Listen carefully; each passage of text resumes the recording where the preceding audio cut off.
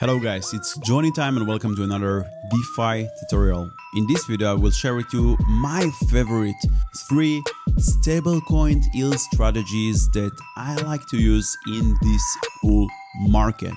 This video is gonna be pure alpha like all the other content that you can watch in this channel, so make sure to subscribe to the channel, and without further ado, let's share the best yield coin strategies in 2025.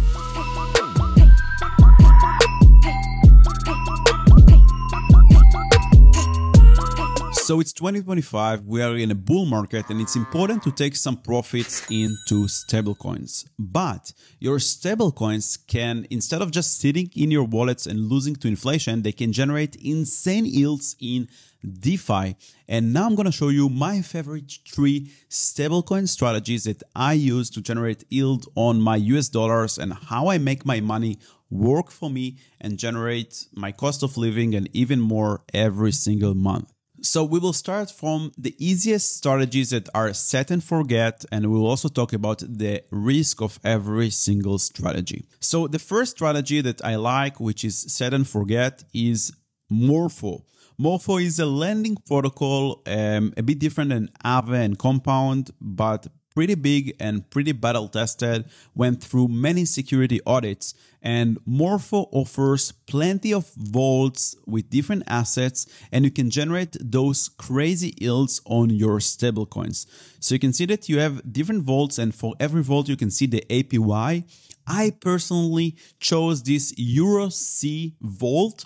EURC is Euro token. It's like Euro pegged to €1 by Circle. We know that Circle is one of the biggest stablecoins issuer. USDC is by Circle, and EURC is their Euro equivalent stablecoin similar to USDC. Now I live in Europe, so it's perfect for me. I just hold some euros over here and they generate for me 14% APY. This is quite a lot compared to other investments. If it's banks that offer around 4 to 5% or real estate that offers usually below 10%. So I'm pretty happy with these returns, and I can every once in a while come and claim my rewards in form of Morpho and Well tokens, and then I can reinvest them into the strategy or do other things with them. So this is kind of set and forget Euro stablecoin strategy, and in my experience these yields are fluctuating between 15 to 20%. Now it's a bit less,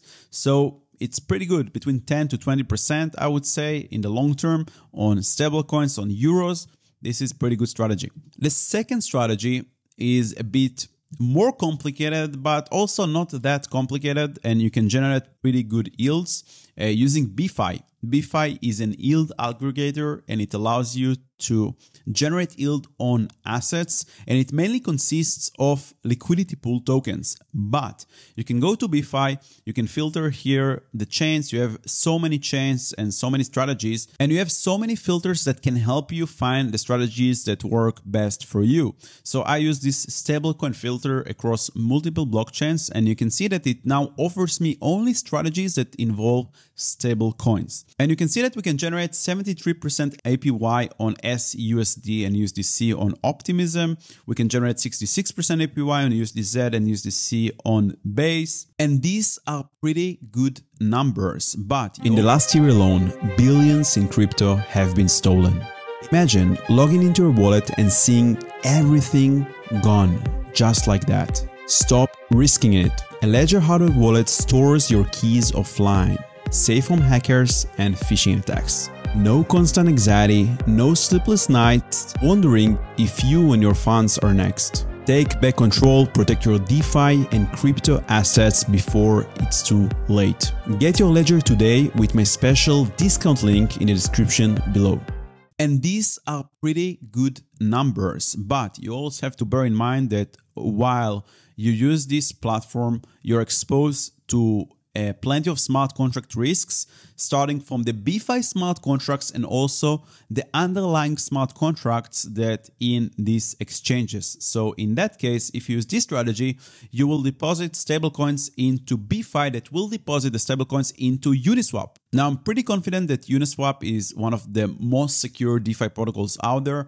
But again, you had another risk while using DeFi because you use also BeeFi smart contracts. Another thing that you want to pay attention to is which stablecoins are you aping into, because SUSD, for instance, is a stablecoin that was created by Synthetic.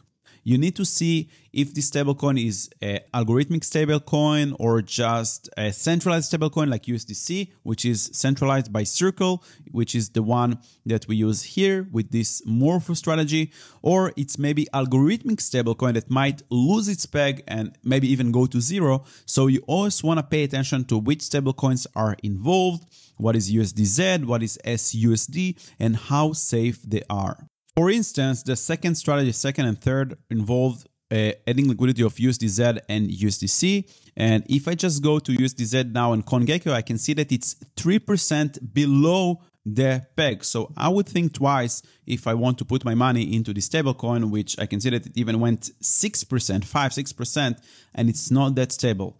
I personally traumatized with stablecoin depegged because I was here in the previous DeFi cycle and I lost a lot of money in USD Luna. I didn't put money in Luna, but I had money in USD. And of course, as you know, it went to zero. So I'm double checking every stablecoin that I'm using just because I learned it from my own experience. So I would be very, very picky here. And also bear in mind that those APYs are changing all the time and they fluctuate. It's not constant. It's not fixed, guaranteed rate.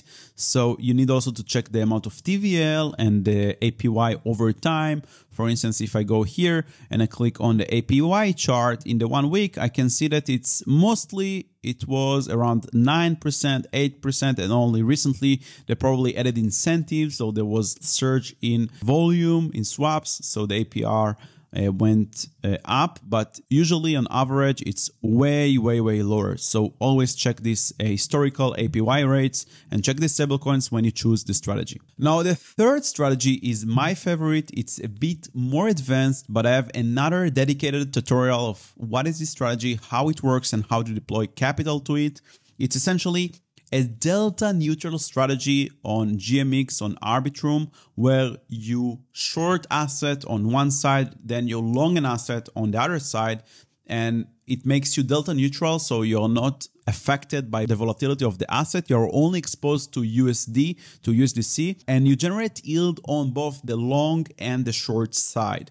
And currently, this strategy is approximately standing on 55% APR, which is insane on dollars, because here you can see that the short side is paying 66% APR and the long side is paying around 10% APR. And when you use leverage and you deploy the capital in a smart way, then you can get to 55% APR on your net capital. And this strategy currently generates me $67 per day, which is pretty awesome. This is my favorite strategy. Of course, it's more advanced. It requires some more knowledge, but the risk is quite low and the yields are way better and way more consistent. But this is content for another video because it's pretty complicated. So make sure to watch the other video in the description below where I break down the strategy step by step and of course talk about the risks as well. These are the best stablecoin strategies that I use in 2025 in the bull market. Let me know if you have any questions below, and if you want to be exposed to more alpha content about DeFi and crypto, make sure to subscribe to the channel and like the video so the algorithm can recommend you more similar high quality DeFi videos. Thank you so much, and I will see you in the next video. Bye bye.